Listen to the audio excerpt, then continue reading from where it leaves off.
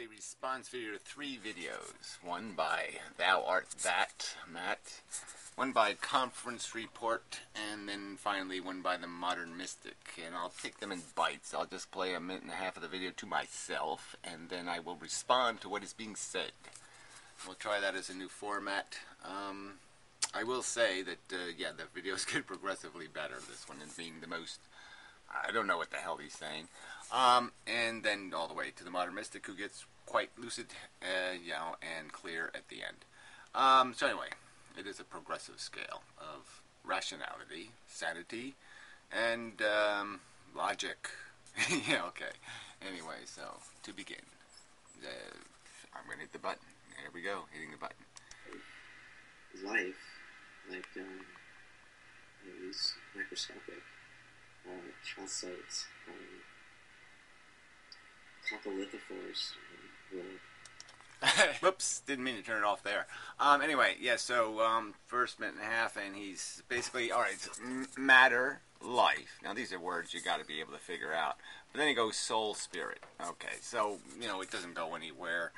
It's just this, the planet is now alive because it has pieces on it. And then pieces automatically mean something else. Just like we're made out of pieces and we become human beings, somehow planets are now got pieces on them, so they're automatically got a brain and a liver and a kidney.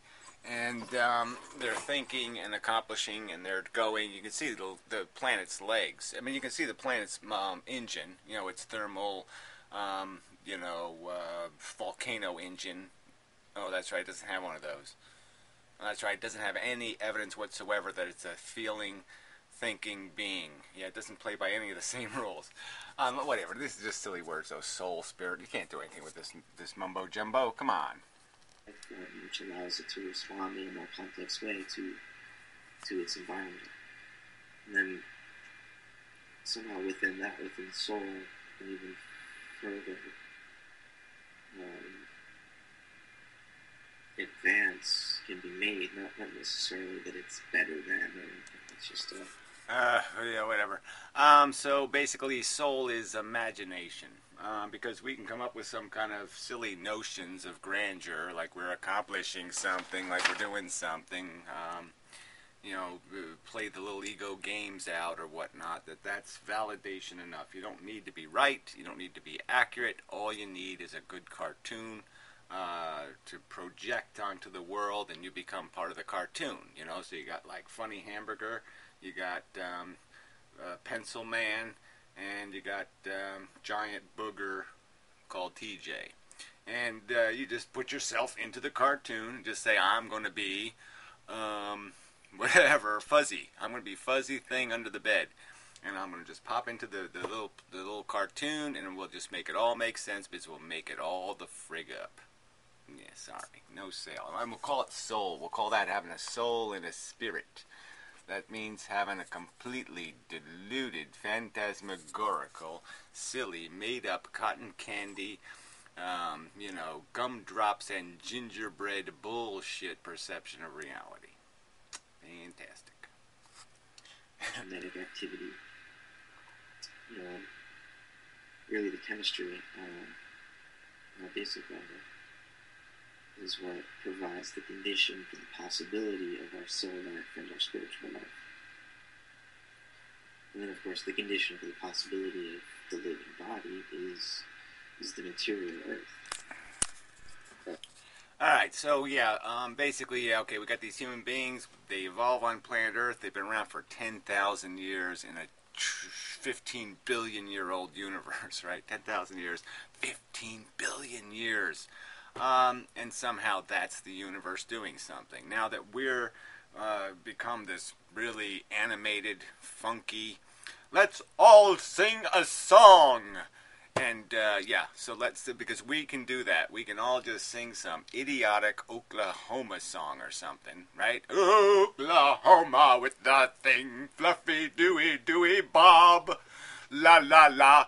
Then somehow the universe is now singing. The universe has now made itself and found itself because we have invented a porcelain toilet and put our poopy in it. I mean, come on. This is seriously stupid. We're we're a kind of maggot that grew on planet Earth. All right, I mean you can make up little stories in your head. You could watch a Star Trek episode. There's a little rock guy, and he eats all the rocks, and he's guarding of the eggs, and he has a million little silicone eggs he's gardening of, because that's going to be the next generation of little rock eaters. I mean, what? So now the universe has found itself now. Now it has a brand new dress. The universe has a brand new dress and ruby slippers because there's a rock monster on planet Goofbong, that's eating rocks. God, this is just such fail. Spirit. So I think when Descartes, was accused of dropping the ball on the whole issue of animals and feeling pain, I think he shouldn't have said that they didn't have souls. Clearly they do, but the spirit, self-consciousness, that seems to be a human capacity. And it's oh, jeez. Yeah, so animals have souls, but they don't have spirits. So, well, I can't even, there's no point in doing anything with this. Is there some point in me trying to understand this mumbo-jumbo? No, there really isn't a point. The fact that we can be self-reflexive is a byproduct of the fact that we know pi. We know relationships that no other animal knows. Of course we do. That's right. We know relationships they can't possibly know. The relationship between the diameter and the hypotenuse and the circumference and the whatever. Yeah, we know all that stuff. All right, big deal. I mean, yeah, that certainly gives us this inwardly, outwardly perspective, but it doesn't change the fact that if somebody kicks you in the nuts, it's going to fucking hurt. Damn it. Consider more than a single generation into the future. Humans can almost consider, eternity. What is the good, in itself, and contemplate ethics on that level of abstraction, which is really it's our consciousness of our own death and our ability to. Whatever. Yeah, again, this is just all such big talk. Humans can do this, humans can do that with this great little pile of information we have, and we don't do any of that crap anyway. This whole idea that some human is sitting here contemplating 3 generations down the road or 10 generations down the road. They're not doing any of that, people. There's people right now having kids. They have like claw hand disease, and there's a 1 in 3 chance their kid is going to have claw hand disease, and they're going to fucking have the kid anyway. That's how thoughtful they are. All right, and that's how thoughtful they are of the downside implications into the future about their kids carrying those same genes into the future. I mean, there's no fucking thought or any of this crap. There's a bunch of little horny, selfish, asshole human beings who are acting like fucking maggots, and the only difference between the fucking human maggots and the regular maggots is that human beings have nuclear fucking maggot bombs. Okay, that's the only difference, Matt. We're still selfish, motherfucking pieces of shit. All our goddamn intelligence hasn't gotten humans. They're using their intelligence as scheming weapons. Okay, in the struggle to survive, to plow the stupid DNA field that doesn't need to be plowed, where nothing's going to be planted.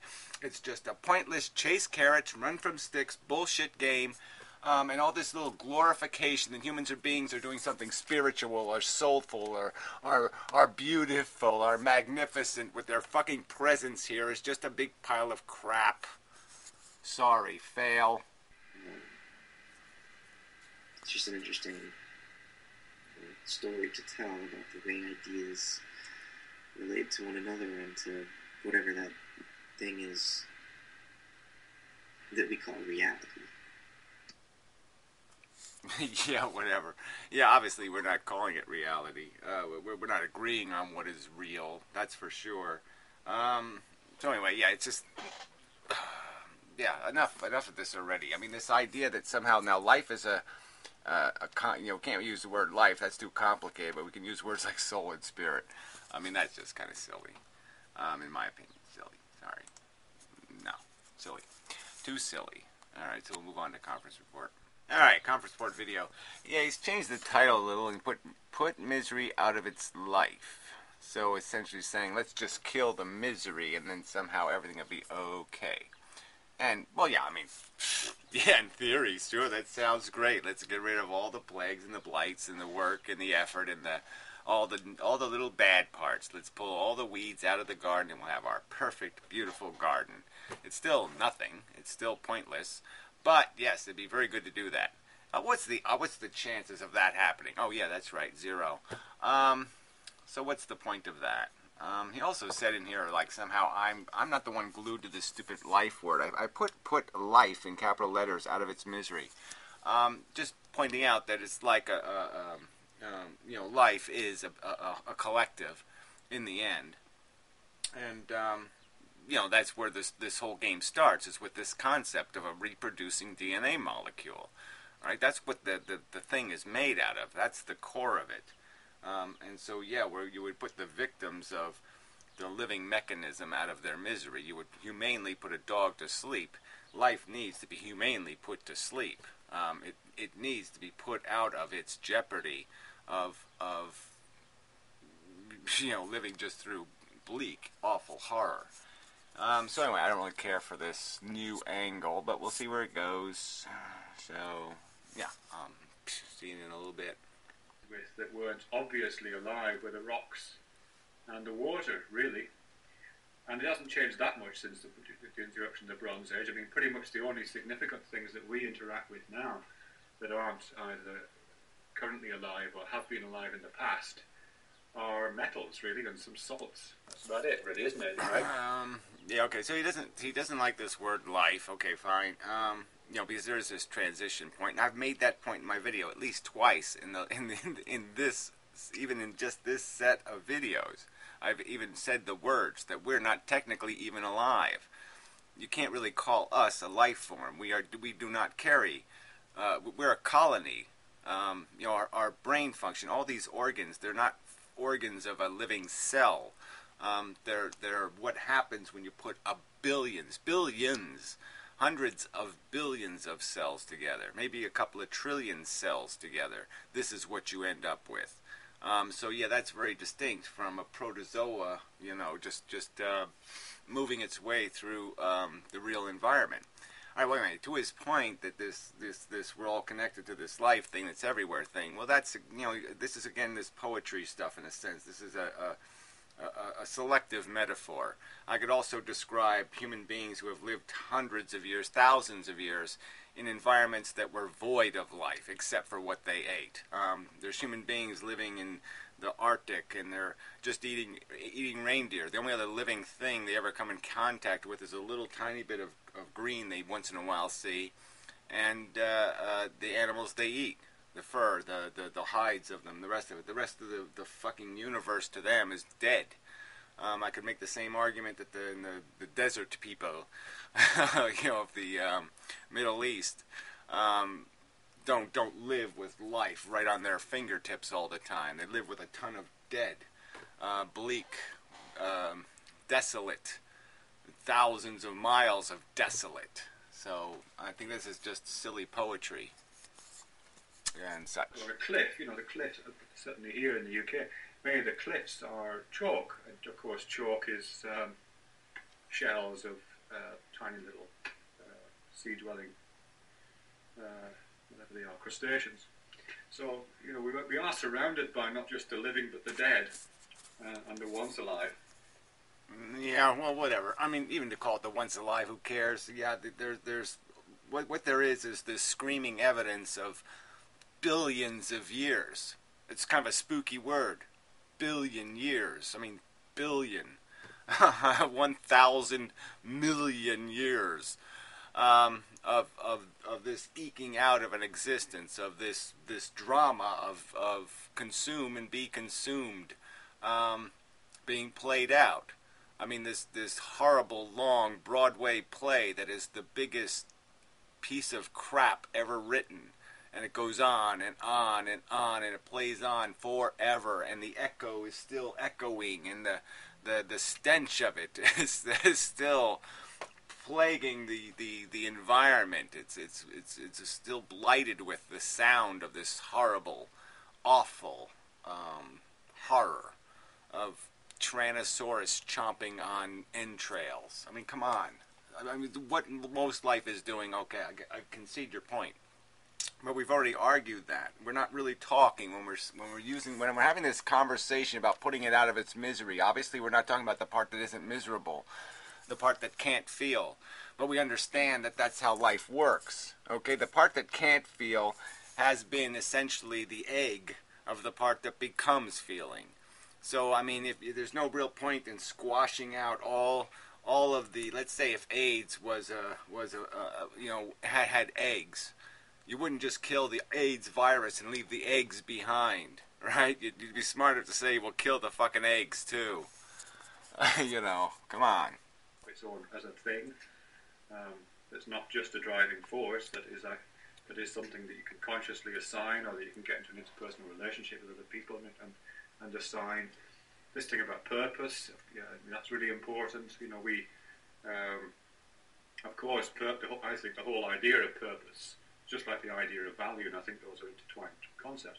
The whole idea of purpose is, of course, it originates in desire.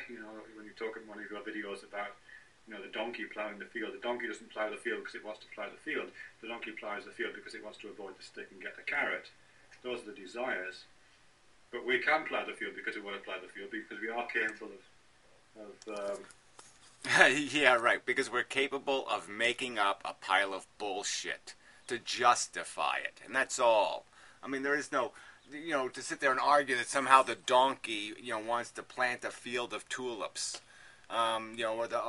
Let's have another bad Broadway play. Let's plow the field and build a playhouse, and then we'll present Oklahoma in it for 10 zillion years until every piece of matter on Earth, in the universe, has exploded out of sheer horror.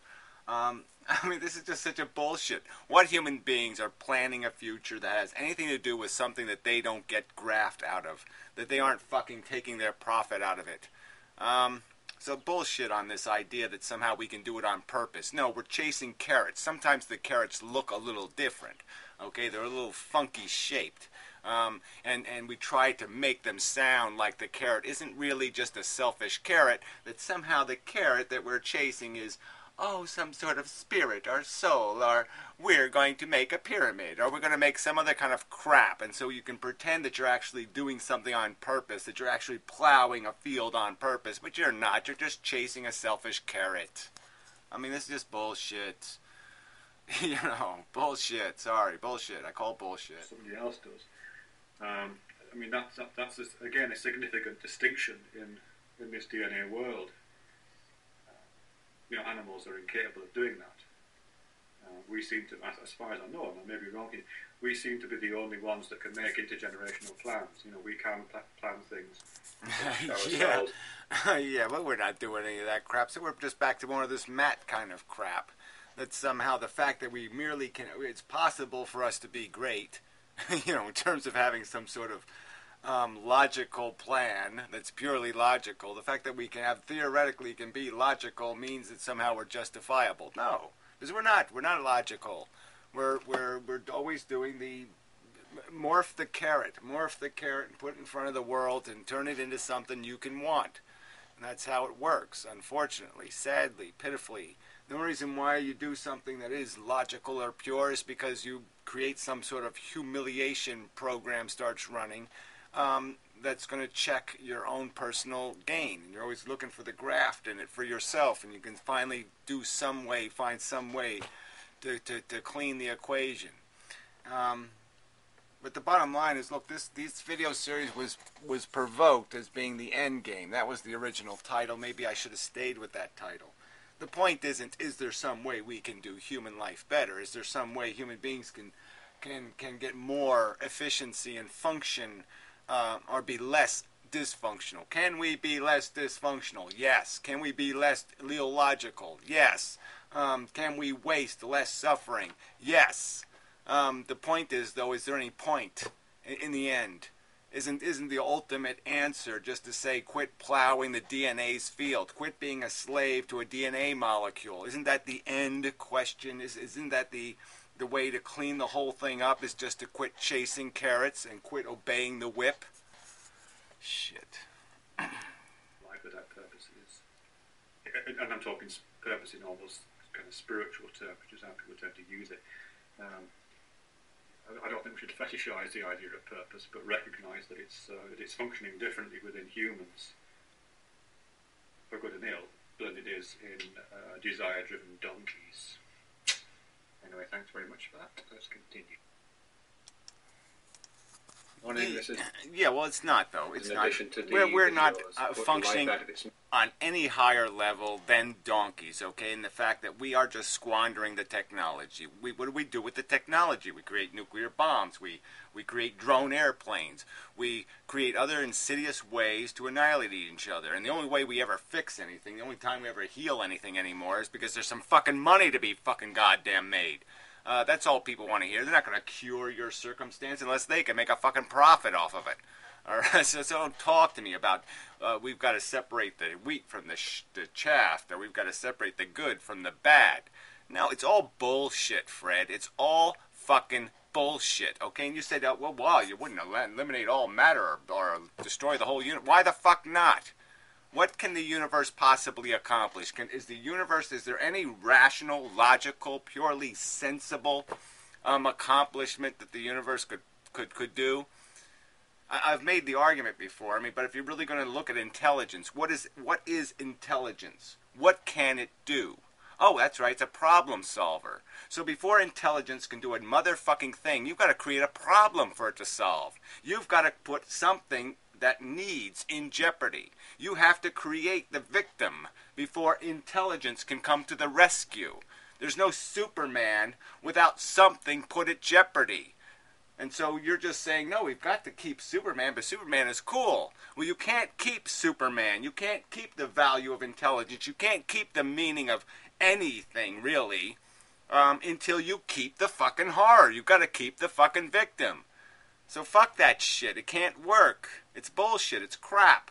And this mumbo-jumbo that somehow we're going to make it all better, that somehow human beings have some capacity to fix this plow DNA field game that we're playing, and somehow make it turn, and somehow they're going to bend the carrots enough and wander down the field and not get whipped by the DNA, who's going to say, well, the only way you're going to be able to survive the future is you're going to have to limit everybody's freedom, because you can't have freedom and technology. Those two things are incompatible. I can give you 5 million scenarios that there is no fucking future until you fix. There will be no possibility of surviving technology without changing human psychology. That's a fucking fact. It's not a fable. It's not a fairy tale. It's not a fucking goddamn Oklahoma play. No, it's a fucking fact, like pi, like E equals MC squared. You cannot survive fucking technology with a bunch of psychotic, hate-filled asshole bigots in the fucking goddamn world. Can't fucking do it. Is anybody fixing that problem? Has anybody got a fucking plan? No, they just keep popping out motherfucking kids saying, I'm capable, I'm God, I know what's best. I will create the next generation that will fix the world. They will not suffer. My kids will not be born in jeopardy. I will not be putting them at risk. I mean, this is all fucking placating a bunch of overbreeding motherfucking cunts who are stupid. They have kids because they're stupid. Say those fucking words. They have kids because they're selfish motherfuckers, not because it logically makes goddamn sense to impose another generation. If there was a fucking planet where human beings sat around all day and sang Oklahoma all fucking day, are you telling me I should give a shit if that planet blew up? If a bunch of cowboys fucking bouncing around, I'm a cowboy, I'm a cowboy, I'm a cowboy, I'm a cowboy, doing a fucking dance all fucking day. I should care if that fucking planet blows the fuck up. Why the fuck would I care? Why would I say the universe needs that shit? And why does the universe need this shit? Sorry, but you're really pissing me off.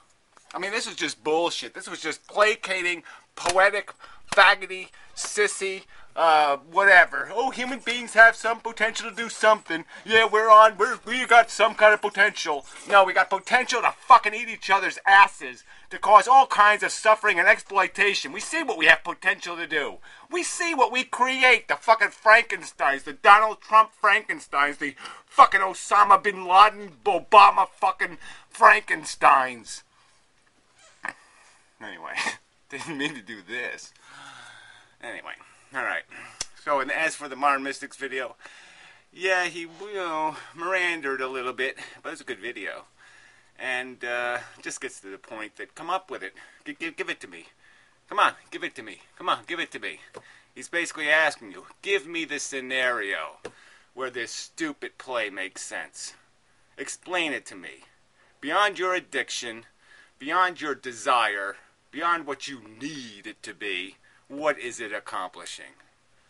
Oh, that's right. Ouch, ouch, ouch, ouch, ouch, ouch, ouch, ouch, ouch. Nothing. But I will say, yeah, Nick did have one line in his video that pissed me off. He said, nothing better to do. Sort of implying, you know, that it really doesn't matter. That futility doesn't just mean there's nothing to be accomplished, but that there's no risk of failure. I would argue that where you're failing hugely, and so it's more than just futile, it is stupid. So it's not just futile. It's stupid. It's irresponsible. It's wasteful. It's a definite red number. It's not a black number. It's not just zero. Okay, it's bad. So anyway, enough said.